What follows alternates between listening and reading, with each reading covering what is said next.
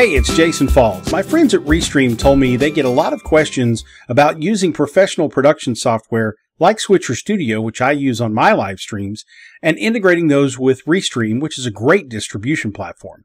The good news is it's really simple. Now, before I show you though, let's tackle an obvious question.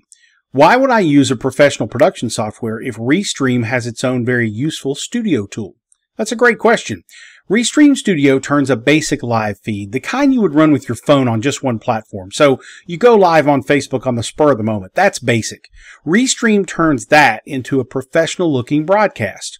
You can add your logo, captions, which can be those cool name graphics across the bottom called lower thirds. You can change the base color to match your brand. You can even do you up a fancy frame to keep your branding ever present. And of course, you can bring in a guest. That's my dad. When you're live in Restream Studio, you can see the comments people are posting on your video on all the different networks you're on. You can even call attention to a comment and make it a graphic of its own. When you're not on camera, you can have a custom background that can be a company logo or any image you want. I like soccer stadiums. But Restream Studio doesn't have some more advanced broadcast features. That's why some people add a professional production software like Switcher Studio on top of Restream. You do all that graphic and camera angle and fonts over in your production software. You then feed that final product called the program feed to Restream, which then distributes it to all your different social networks or video platforms. So, what does a platform like Switcher Studio do that Restream Studio doesn't? You can use advanced screen layouts for you and your guests. You can do fancy fades or wipes, transitions if you will, between camera angles. You can even have a video playing on one panel while you're talking on the other.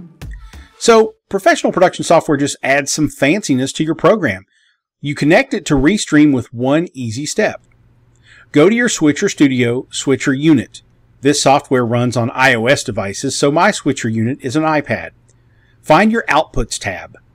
Run down the list of outputs until you find Custom RTMP. Select it and add an RTMP channel.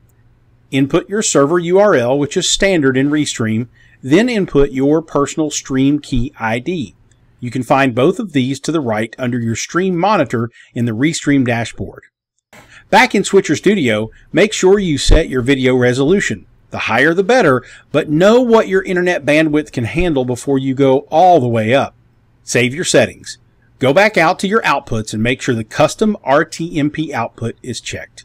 Next, log in to Restream and turn on the destinations you wish to live stream to. That's it. You're set up. Now, there's a lot more to do setting up your assets in your production software and a little bit of setup in Restream, connecting your social networks and video sites as destinations, but those are different videos for another time. Hopefully, this helps you know how to connect and use your professional production software add-ons with Restream. For more, just check out the resources at restream.io, and I'll see you on the interwebs.